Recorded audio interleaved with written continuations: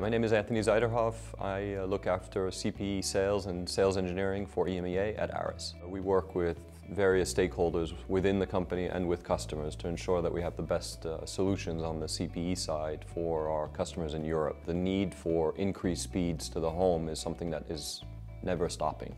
We have both cable carriers and telco carriers, OTT providers as well, so all of them are trying to do the same thing, satisfy this insatiable appetite for increased speeds to the home. You wonder sometimes, why is all of this bandwidth required to the home? What's driving that? And it's several things. Online gaming, it's the sheer number of connected devices. 4K TV, they all know that it's coming, so they want to both prepare the network as well as prepare the home for this new wave of high compression but beautiful video, 4K, that we know is coming at different speeds within the market.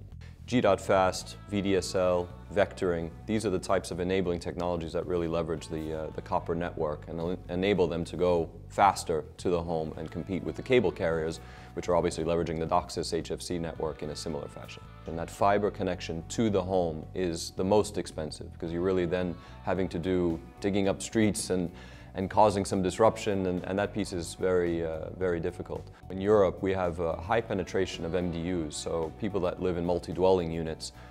So this lends itself very well to a technology that brings fiber to the apartment, MDU, but then uses the copper riser in the MDU to address that last connection, which really helps them save quite a bit of CapEx in order to deliver similar speeds to each individual subscriber.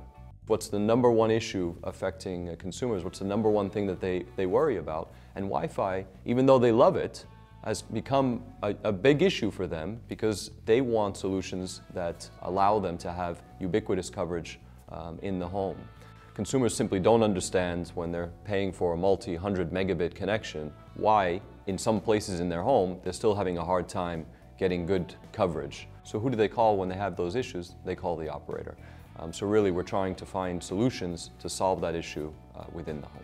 Sitting in the middle of your home, there are invariably going to be places in the home where you're not going to get that coverage. It starts with having a very good Wi-Fi gateway. So we're having a lot of conversations with operators to say, okay, spending a little bit more on that gateway may cost some CapEx, but if on the other side it drives down OpEx, less calls to the call center, less churn of your customers who are dissatisfied with the type of coverage they have in the home, then you can build a business case that says, this is a solution that makes sense.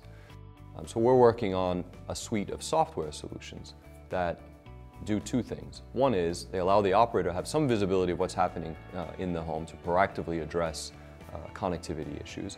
And on the other side, it also allows consumers to have some self-help, if you will, tools for them to easily understand what's happening in the home and then to suggest solutions. So if we can help operators, something that we're doing now, resolve that issue, the customer satisfaction scores are going to go very high, the churn rate is going to decrease, and we're going to have both happy consumers and happy operators, which is our goal.